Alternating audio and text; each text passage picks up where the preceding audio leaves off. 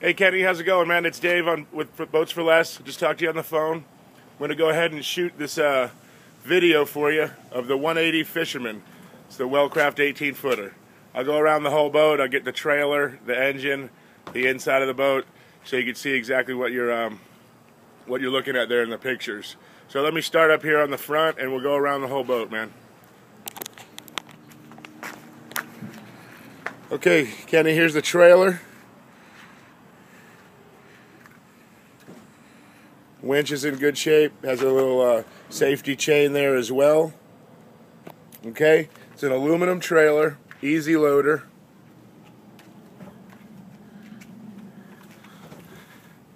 Bunks are in good shape. Tires are decent. Has plastic fenders, which are good. They never rust out or anything. And guideposts over there. We'll go to the front of the boat. This is the underneath on the hull. There's no damage whatsoever. Boat's in good shape. We'll start off at the bow here. Get a view of the port side.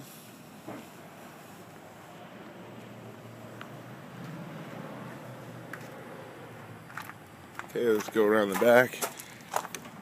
Here's the motor, which is a Yamaha 4-cylinder, 115 horsepower. And like I told you on the phone, the motor's in really good shape. Stainless steel propeller. There's your lower unit.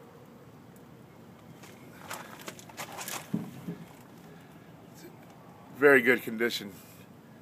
There's your trim pump. No corrosion on anything. No rust on any of the bolts. The steering arm there on the motor is in great condition. Okay, this is the back of the boat. You got a boarding ladder right here with a handle.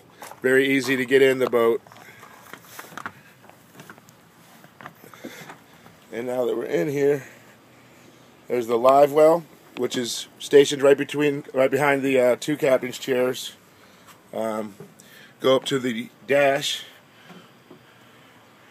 There's your gauges, all your controls and switches. There's the helm, stereo. It has a Humminbird fish finder, Humminbird 141. Little glove compartment there. 2 cup holders and a compass. If we move along to the front or the bow, it's got a lot of nice storage. Okay. Anchor locker up at the bow.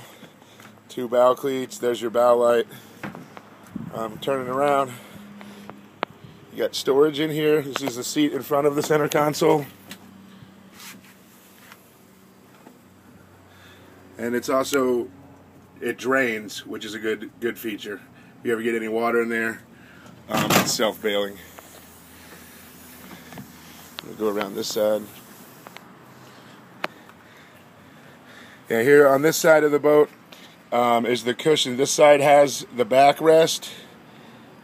The starboard side does not. Now you can either buy another one for that side, or if it was me, I would just get rid of this one, which I can do for you. There's also storage underneath both of those seats. You have some rod holders here, as well as on the gunnels. Okay, it's your stern light, an outlet for the saltwater washdown. The deck in this boat is also self-bailing. It has large scuppers right here in the back, which is very good. If you ever get any water in the boat, it will exit right out on its own. No bilge pump needed. Okay, I'm going to hop down and we'll get the starboard side of the boat.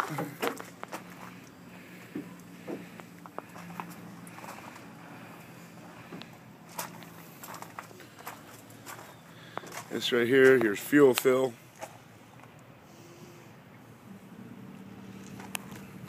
Bear with me here, it's a little cramped. I have a lot of boats here. And here's another shot of the bow and the bimini top.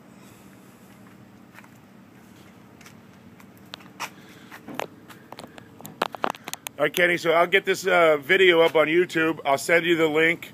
Take a look at it and give me a call back, buddy. Thank you.